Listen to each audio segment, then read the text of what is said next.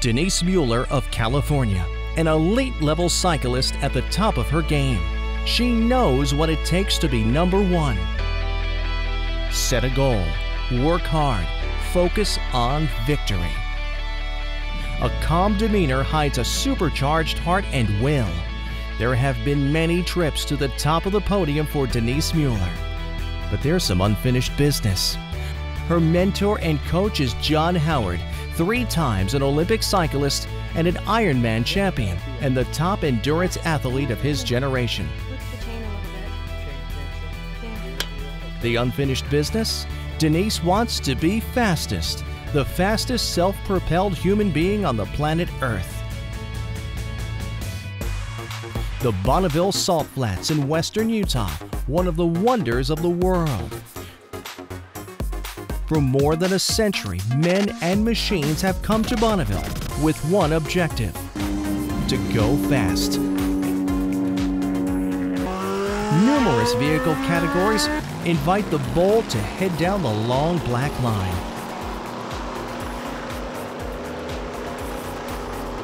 And sometimes it's not pretty.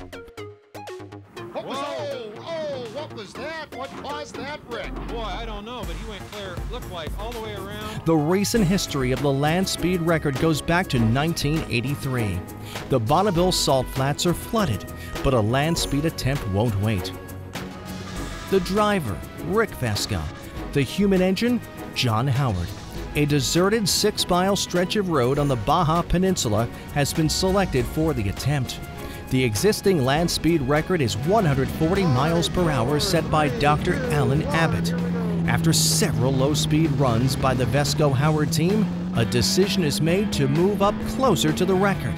But at higher speeds, the undulations in the road and the rough road surface cause the vehicle to skid from side to side. As they slowly accelerate, the challenge to stay in the slipstream becomes more and more difficult.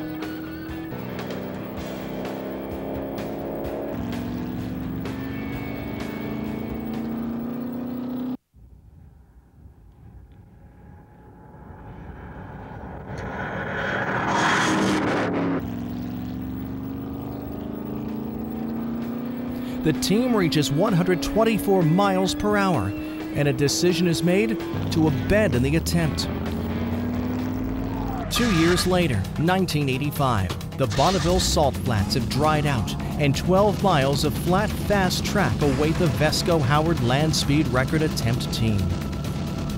5, 4, 3, 2, 1, here we go.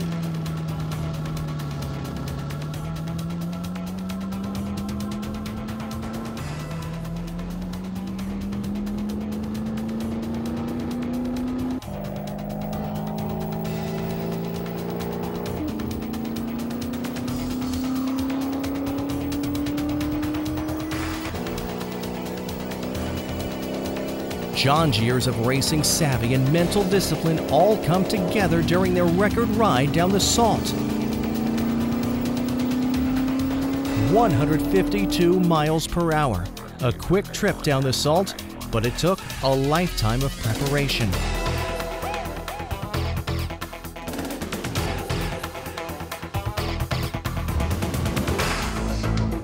(1988).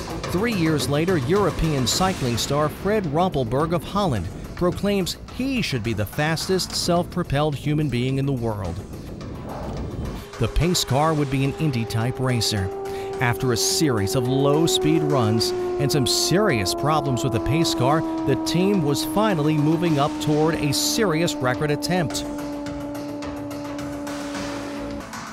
With the record run at hand, the vehicle accelerates through 100 miles per hour.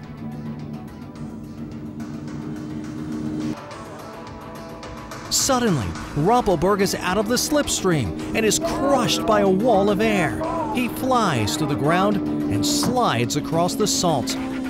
Fred Rumpelberg has broken 24 bones. Dreams die hard. Rumpelberg's body is broken, but his spirit is not. 7 years later, 1995, the flicker that burned in Fred Rumpelberg over the years has built itself into a roaring fire. meticulous preparation, physical and mental, a new pace car, and a new driver, and the same will to be the fastest. Team Rumpelberg is finally ready to put it all together. The Salt is fast, and the athlete and engine are finally tuned and ready to go.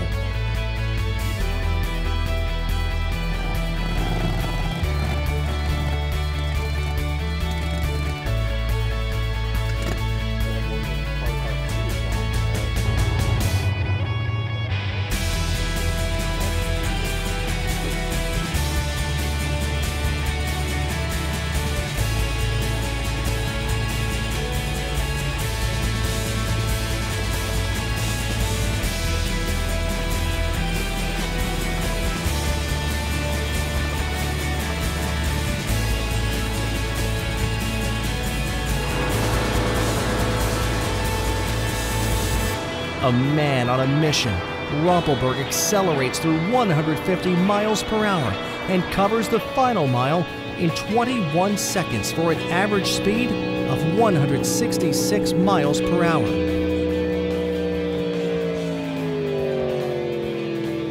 Fred Rumpelberg is now the fastest self-propelled human being on the planet.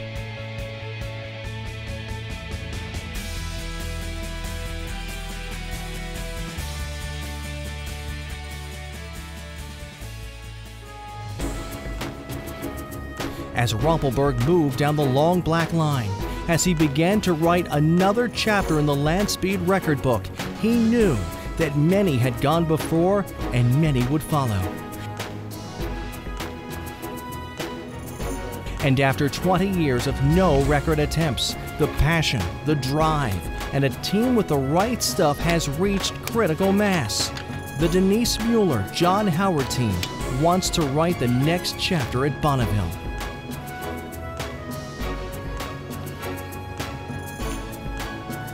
In the summer of 2015, Denise Mueller wants to make an attempt to be fastest. The Bonneville Salt Flats call for challengers, and Denise has stepped up.